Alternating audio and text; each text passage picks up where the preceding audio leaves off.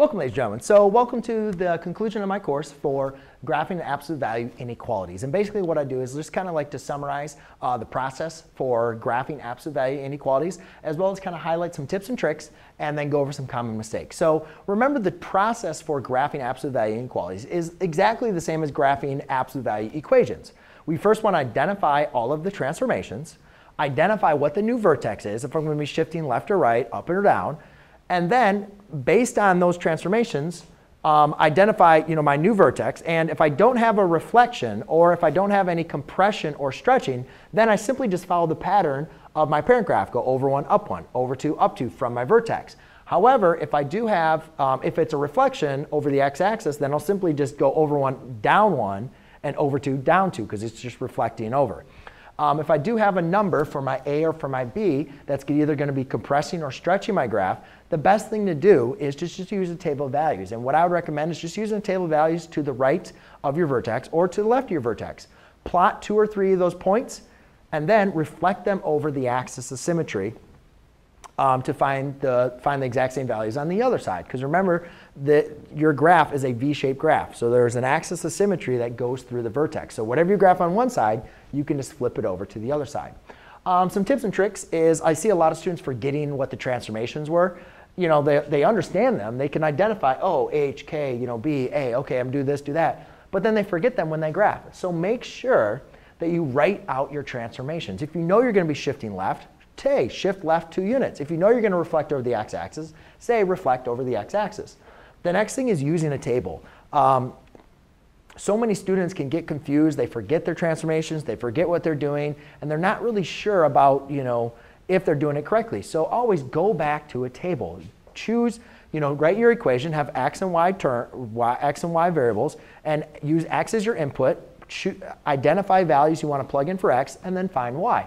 I will say, make sure you understand where the vertex is, because if you choose only points to one side of the vertex, you got to understand that you can reflect those over the axis symmetry to graph them the same, because you don't want to have a solid line, which is a common mistake for students. They only pick points to the right, and then they just continue. They don't reflect them over the axis of symmetry.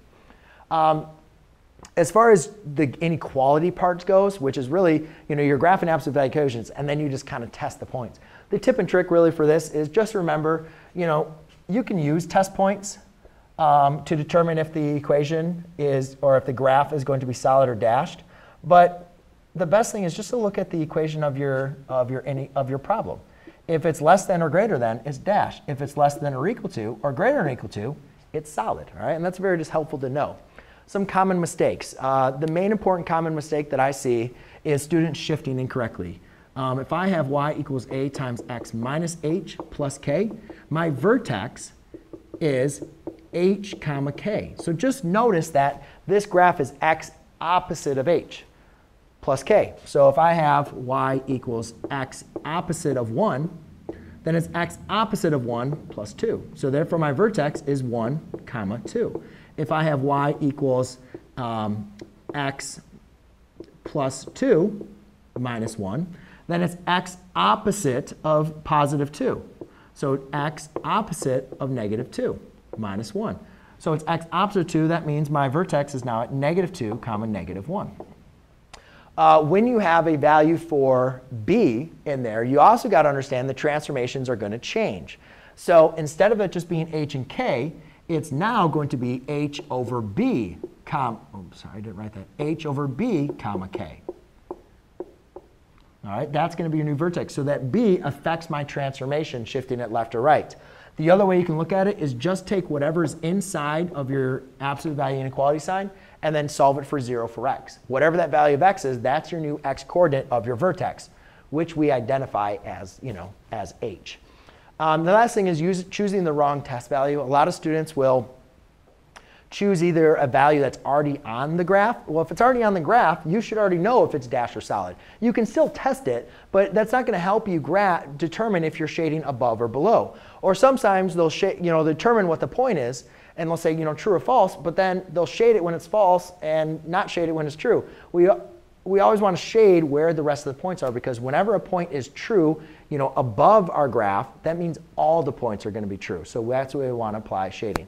So there you go, ladies and gentlemen. That is just kind of a brief summary for graphing absolute value inequalities. I hope you enjoyed, took some things out of this course, and I look forward to helping you out on another one. Thanks.